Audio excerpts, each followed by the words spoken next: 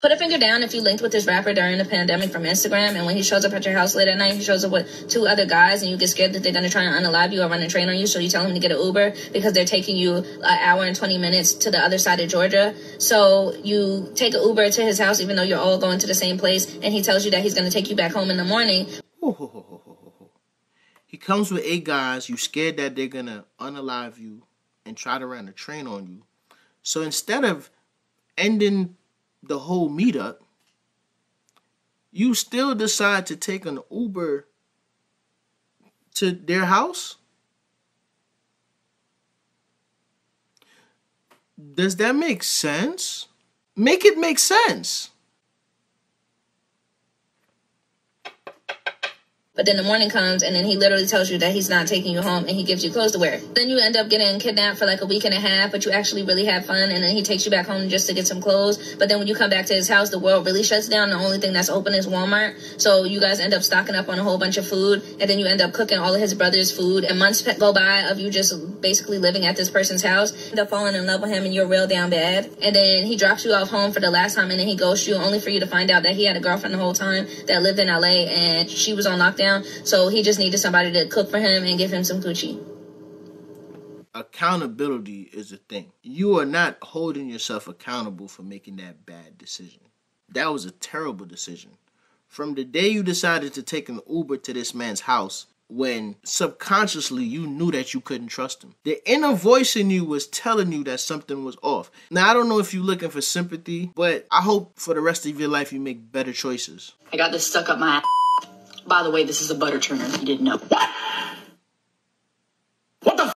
Anyways, so I did put this up there, not this. I am very confused. Nah. Hold on. No. I refuse to believe that. I refuse to believe that. I need video evidence. And I probably don't want to see the video. Because if you did that, that means that you got the loose guts. That means that if you cough, you shitting all over the place. No, I refuse. This is cap activity. There's no way. Come with me as a black girl studying abroad to take my 50-year-old mother to the club with me. So we started off strong, looking beautiful as twins, and then my mom... 50 where? 50 where? Immediately just started dancing, and then she thought the section was too small.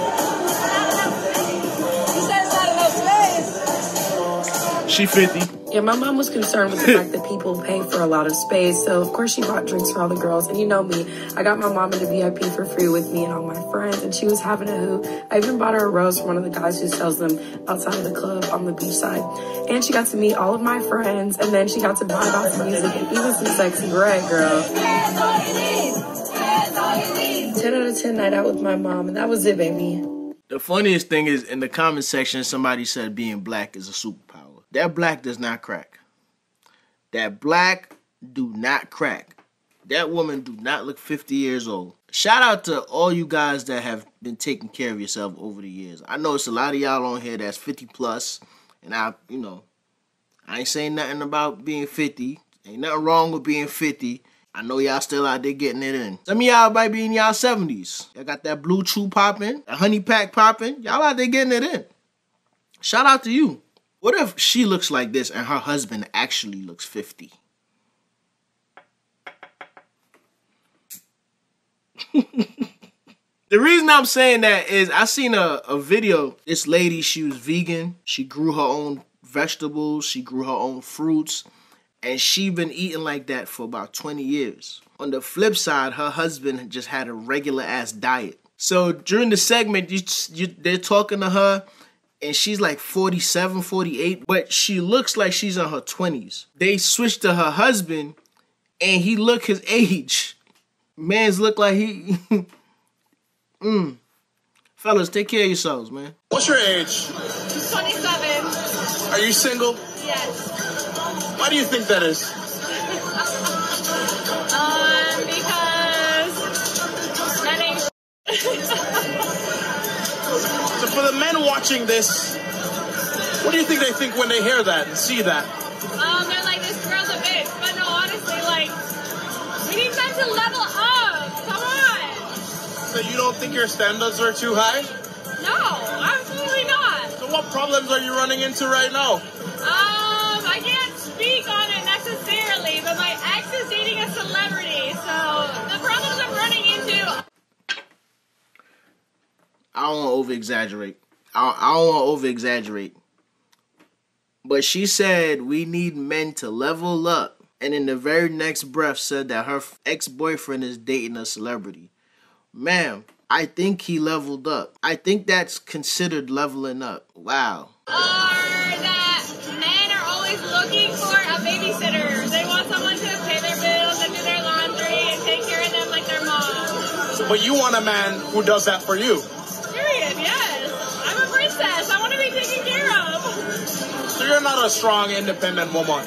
Oh, I'm super strong, bad bitch, independent, but like there's a level to a man that can also step into his masculinity, be strong, and take care of his queen. What that sound like to me is you are difficult to deal with. And any man that you with who calls it quits because of the BS that you probably put him through, you don't consider him a man. He's not stepping into his masculinity. This falls under the umbrella of when certain chicks be like, you can't handle me. That's what that sounds like. You need a certain type of man to handle you.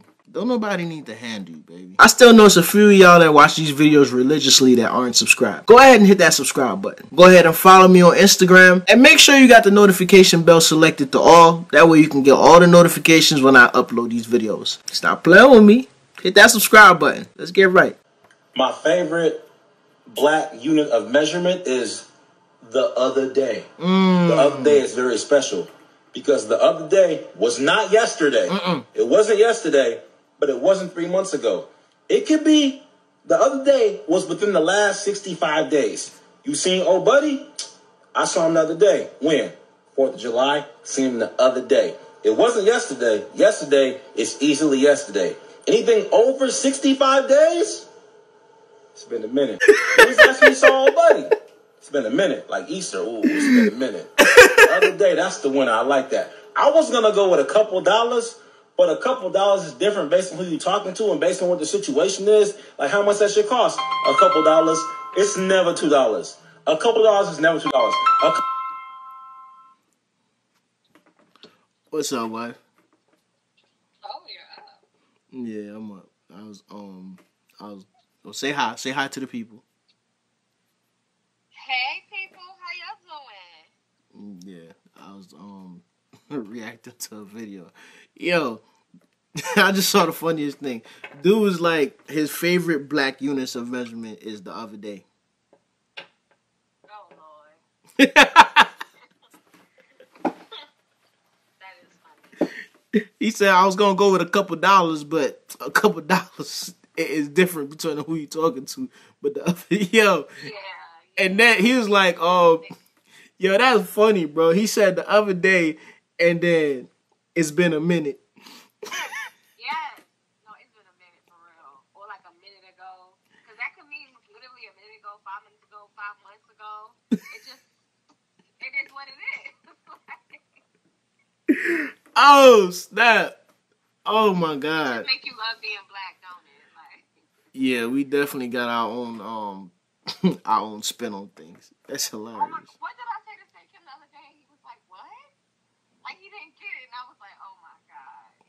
My poor child. Yeah, Hey, was you listening? What did I say to him? I'm not sure. What was y'all talking about? I think we was doing homework, but I was like, I contextualized it, and he was like, what do you mean? And I'm like, say, Kim, it's a black phrase. You just gotta learn it. He's like, do what? I'm like, Yeah. not literally. You know, our son is real sheltered. I know, but like, okay, he got kicked me in the throat down pat. You know what I'm saying? So we going somewhere, so you just have to throw it in there. That's why I curse around him a lot, you know, because he gotta know. You said kick me in the throat. Oh yeah, yeah. And he know about that. He know what That is like a official black threat. You keep playing with me, I'm gonna kick you in the throat.